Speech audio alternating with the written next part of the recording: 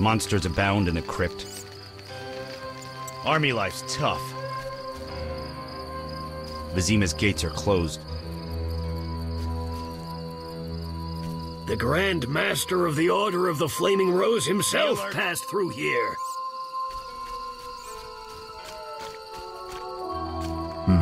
A notice board. Maybe I can find some witcher's work.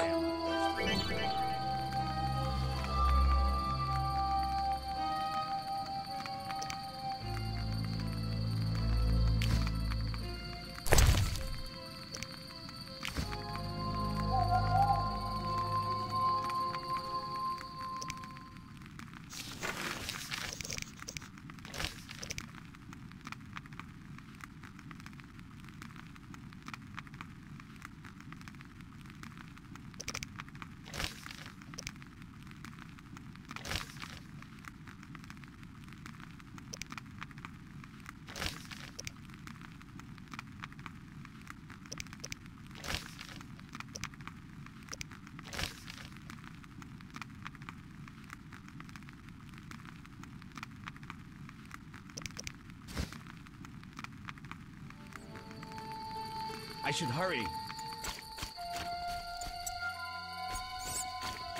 I'll say. Greetings. Greetings. What a despicable place. I'm trapped here with my goods while my wife and children wait in the city. Why's that? Vizima's gates are closed due to the plague. The gods be my witness, nothing ruins trade like an epidemic. I guess we just have to wait. Most of the diseased have died off, but the beast and bandits now spread their own terror. All we're missing are tax collectors. Can I ask you something? Yes?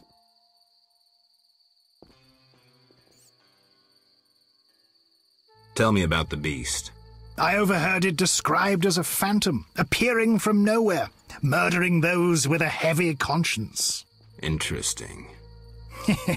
Royal officials would make a true feast for the beast, and other ghosts serve it, apparently in the form of untiring bloodhounds. I'll have to ask the locals. Yes? What's with this plague? What of it? 'Tis some variety of the bubonic. To be safe, I avoid any who appear even slightly ill. Aren't you afraid? I'm immune to infectious diseases. My grandfather claimed the same, insisting all the while that his bubonic ulcers were merely boils. May the ground lie lightly upon him. Yes? Any bandits in the outskirts?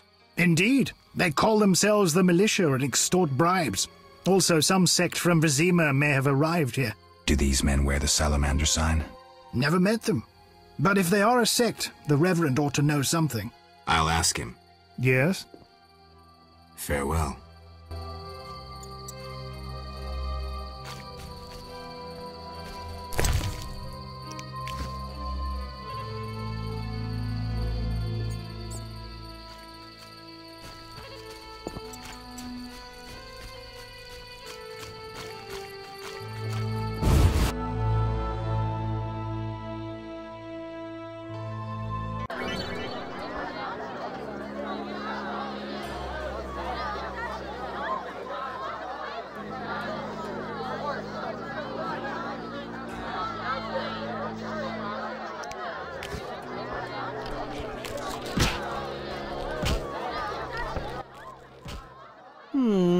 3 ounces of optimum mater, a drop of mercury solution. Oh, sorry, I got lost in thought. Greetings. Greetings. I'm Cogstein, alchemist. Geralt, Witcher. A witcher? How much would you ask for an opportunity to examine your body? I don't think you could afford it. You would be doing a great service to science. All right, fine. Though I perceived you as someone who valued reliable knowledge. I respect science and scientists, alchemists too. And I guess I expect the same in return. I see. Well, maybe you can agree to a post-mortem, then. Keep talking and I might change my mind. Regarding alchemists, that is. All right, I'm sorry.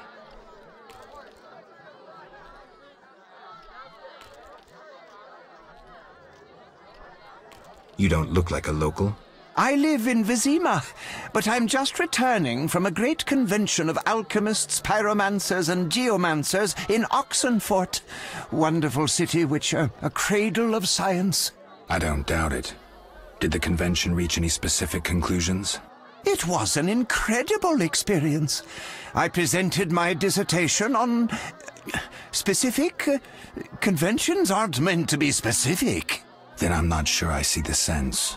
Science is like a great river, full of currents, whirls, and treacherous shallows. A single raftsman can never know every secret of the river. He must sail to the harbor and share his knowledge with other raftsmen. And get drunk and spend his last money on whores. I think I see the point now. Science is like a river. Sorry, I got lost in thought. You were talking about returning to Vizima. Yes. Because of this quarantine, I'm losing time in this inn. I have extremely important research waiting. And what am I doing? Sitting in this dump and drinking alcohol. Badly distilled alcohol. I've sent a message to my friend, another alchemist. He is my only hope. Hopefully he will send me a pass. Well, I wish you luck. Thank you. They must admit me, they must. Do you ask everyone for permission to examine or dissect them? Of course not. But you're a mutant, a scientifically wrought improvement, something unnatural. That explains it. Don't take offense. I'm merely curious. Need any help from a Witcher? I do. Check the notice I hung outside. I wanted to ask you about alchemy.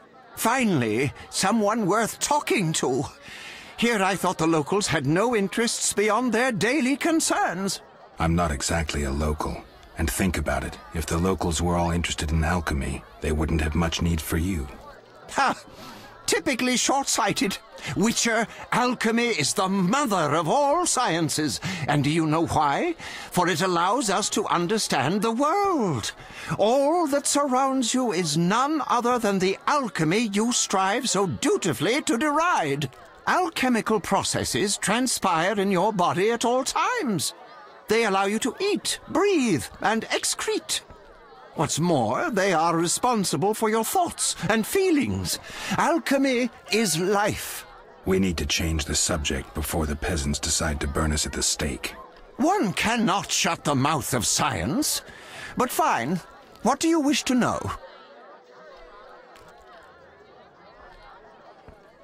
How do you obtain alchemical bases? You need equipment to obtain the correct distillate. I myself use an attenator, coupled with an alembic, and equipped additionally with a rectifying column and a copper cooler. And if I don't have a coupled attenator handy? I see. Field work. Olaf must have some decent vodka or spirit that could serve as an alchemical base. Where do I get ingredients? If you wish to obtain components yourself, you'll need books containing drawings and descriptions of ingredients derived from both plants and animals. Peddlers are your other alternative, but they'll rip you off. When I require monster tissue or organs, well, I hire a witcher or a hunter. I'm interested in formulae. Ready-made formulae are rare and difficult to acquire, so I encourage you to experiment, modify recipes you already have. Most people underestimate the value of using the empirical method in science. I think I've heard enough. But we've only just begun. Farewell.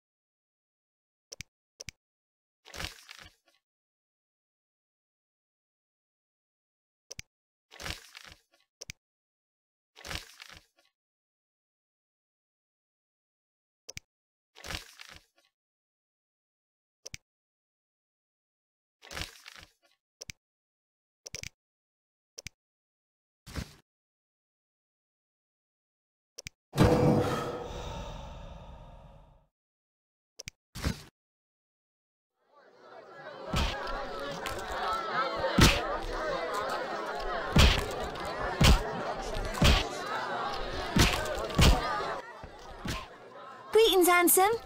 You look a tinge fatigued. Wait, didn't you rescue that child at the gate? By chance. By chance? Really? If only the local peasants chanced to do good once in a while. Oh, no matter. What can I get you?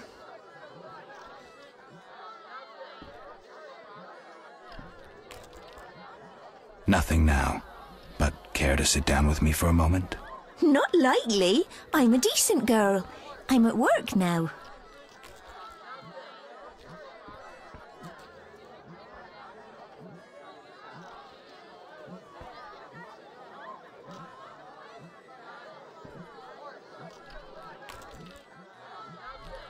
You mean to say you stop being decent after work? How dare you? What a bore.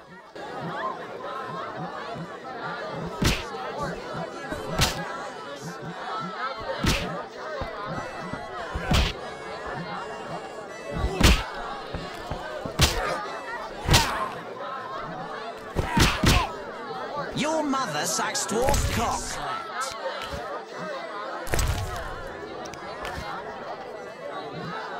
No challengers?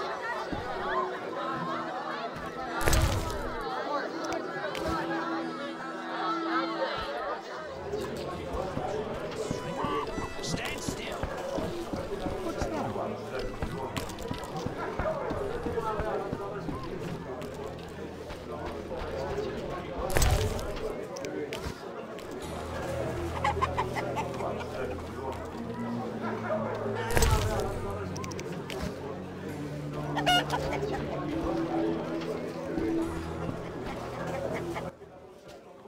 What do you want?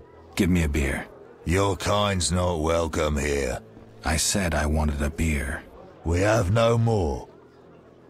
Very well. I'll see what I have. Good man. Everyone drink up. We're closing. Innkeeper, do that again and I'll get angry. Wouldn't want that, would you? No. All right. I'll just tend to my business and be on my way.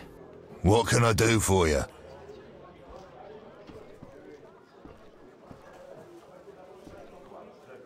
I'm looking for someone who stayed at this inn. Look around the tables. But at night, guests retire to their rooms. Return tomorrow if you must talk to them. All right. I'll look around. What can I do for you? Why the gloom? I don't talk to strangers. Do you for 5 orens? For that, I'd talk to a bar guest all day.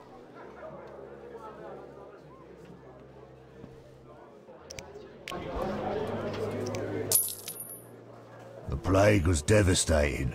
People died in droves. The wailing lingered for 3 moons. If not for the Reverend, we'd all have perished. No wonder we're wary of strangers. You don't know what it's like when the plague takes your family. The Reverend prayed all day to the eternal fire, taking no sustenance. His penance freed us from sin and strengthened our faith.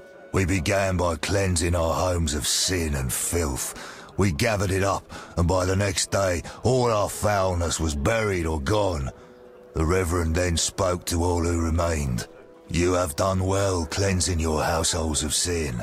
I know it was difficult, I know they be kin, but the eternal fire sent pestilence on them as punishment for their sins. You are pure, you shall live.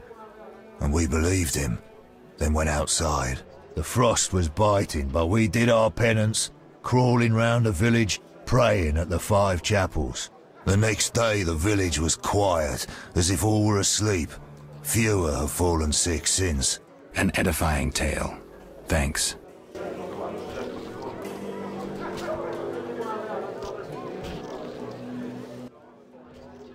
What can I do for you? I'm a witcher. Bah, by the eternal fire. Have any work for me? No. Ask the Reverend. Okay, I'll speak with him. What can I do for you?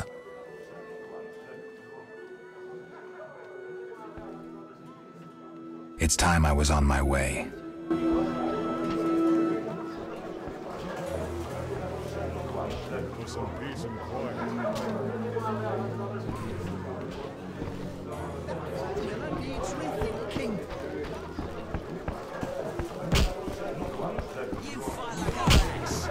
I'm into it, someone. For some peace and quiet. Did you want to ask me something? We'll speak later. Stand still. You saved me, right? I helped. I wonder what'll happen to me now.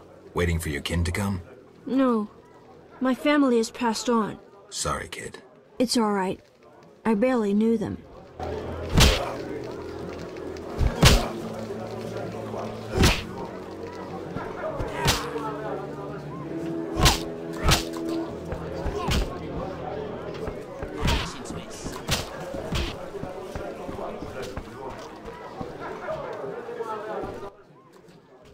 What can I do for you? Got a room? Yes. For you, 5 orens.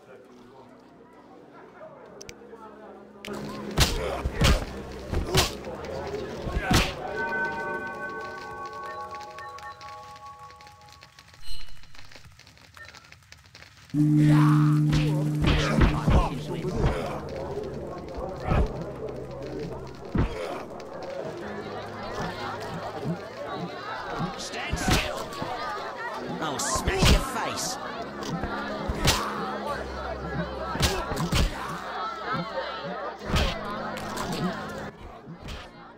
What can I do for you? It's time I was on my way.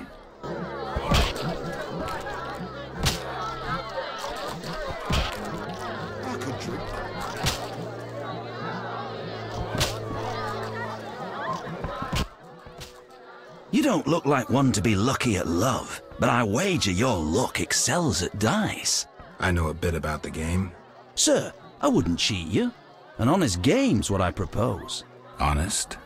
Why choose me? No one else is willing to sit down with you? Risk is your daily bread, that's clear. I'd consider it an honor to play you. My pouch is as empty as a smith's bellows. The peasants round here have nothing but cabbage to wager. A hunter, a worthy opponent, used to fancy a game, but I haven't seen him in a while. I'm not surprised. I don't doubt you fleeced him. To be frank, he loved high stakes, yet the dice disliked him from the outset.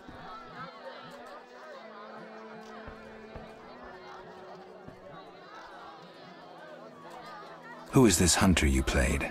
Must have been quite a lover, for I've never seen such ill luck on a man. He lost a lot of orens. Watch out. Love wanes. He'll be back for his gold. I think not, sir. You could smell the loser in him a mile off.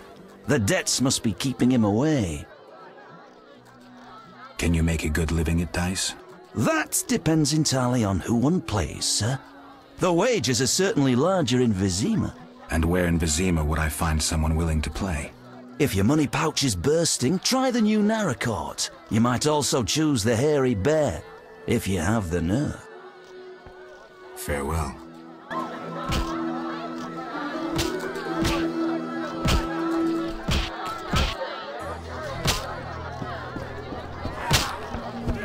Fighting or watching? Whoa! Some tournament going on? We beat each other for coin. Interesting. Fat Fred will rearrange your face, just show me your gold. How much? 25 orens. Tell me about this tournament. Rules are simple. Punch each other in the face, last man standing wins. Simple and specific. 25 orens. Another time.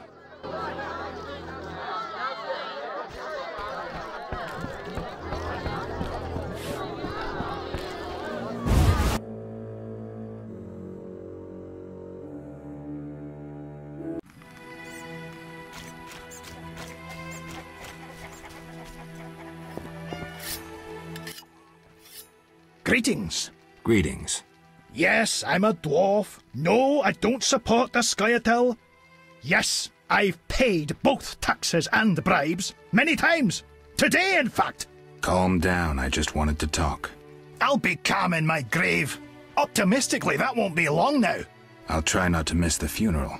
Make sure and show up for the execution, too. They once herded me off to see a non-human get hanged. Let me tell you, laughed my head off. I gather they don't like non-humans around here. Neither here nor anywhere in the northern kingdoms. An official in Vizima recently won an innovation award. Invented a gallows especially designed for dwarves. What's so innovative about that? Nothing, but think of the savings. When you're producing them in the hundreds, all that extra wood can be used to make other goods. Toy swords, for instance. Can I ask you something? Yes?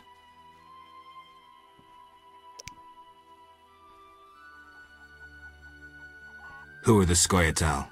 Terrorists, or firebrands you'd call them. They're fighting for the rights of non-humans. Scoia'tael is Elven for squirrels, called that due to the squirrel tails that dangle from their caps. Do you trade with them? Fuck off! You won't provoke me. Shove off, troublemaker. Shove off, troublemaker. Oh.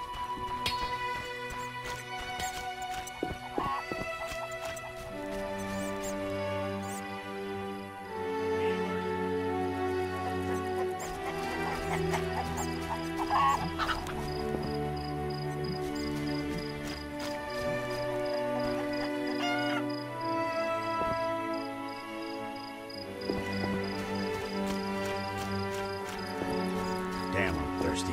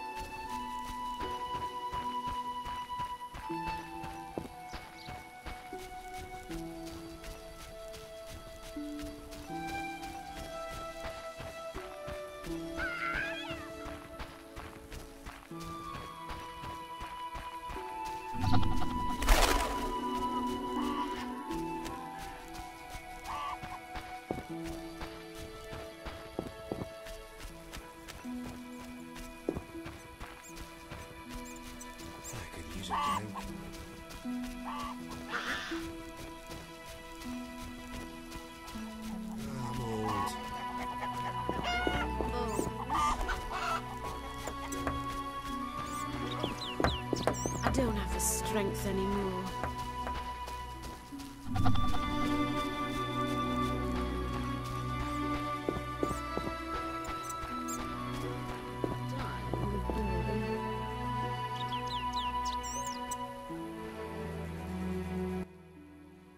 Stop.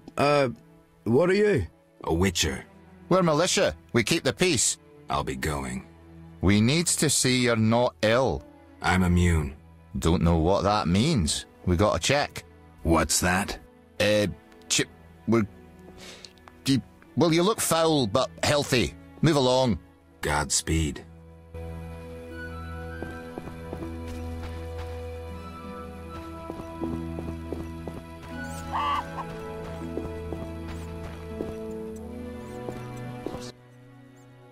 Begone, devil's breed! Calm yourself, priest. I merely wish to speak with you. There's nothing to speak of. Indeed there is. I seek Salamandra. I heard they come here. They'll kill us because of you. I have ways of showing gratitude. What ways? You're troubled by a beast? Not your business. I'm a witcher. I could help. Another witcher came recently. Berengar. He promised to slay the beast, but fled when it howled. I'm not Berengar. If you want my trust, bear the eternal fire's light to the people and dispel the darkness. You'll find 5 chapels around the village. Fire won't scare the beast. This is more than a stray dog. The eternal fire, blasphemer. You can be sure it will scare off beasts, for it has been said that though his soul be in darkness, and his visage be a horror, do not judge him hastily, for he will carry the flame of hope into the night. And also, you shall only be safe in the glow of the eternal fire. All right, but it will cost you 100 orens. Very well, but the eternal fire must appear at night in all 5 chapels.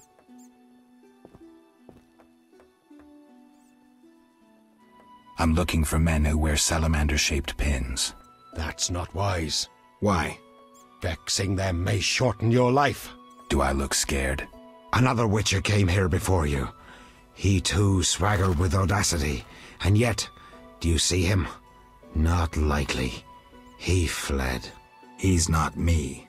Do not sneer at Salamandra. The whole village fears them for a reason. You must convince us all. What can I do? For me, destroy the beast. As for the others, visit Odo, Mikkel and Haran. Can you solve their problems too? Are they elders of some sort? Everyone knows and respects them.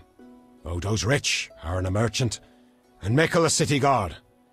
Gain their trust, and you'll win the trust of the village. We'll see. Wait. They need to believe I sent you. Show them this ring of the eternal fire.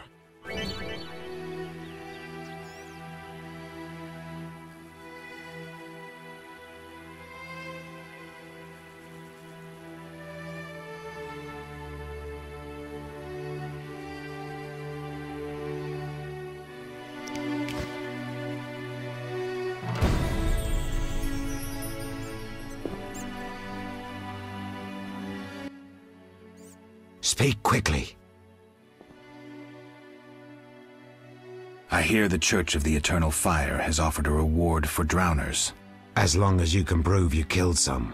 I'll return with proof. Hurry.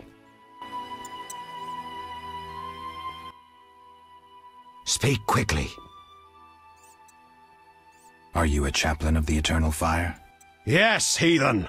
Only the Eternal Fire can save us from the White Frost. Really? So says the prophecy of Ithleen, the elven witch. Is that so? The old world will die, to be born again from a seed that will not sprout, but burst into flames. You seem to contradict yourself. You mock me, Witcher? So tell me, who gave you leave to meddle in the affairs of humans? You, an emotionless mutant. Answer! Who? The Eternal Fire, no doubt.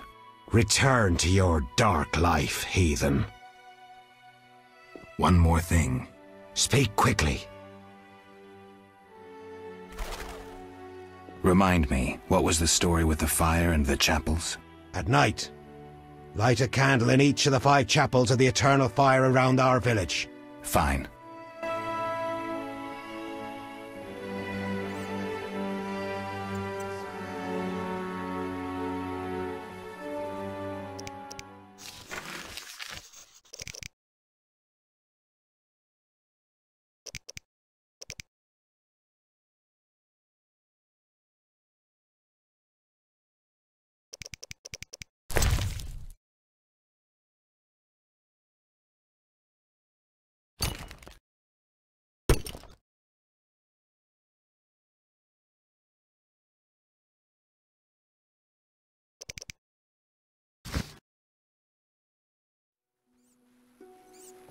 Impossible.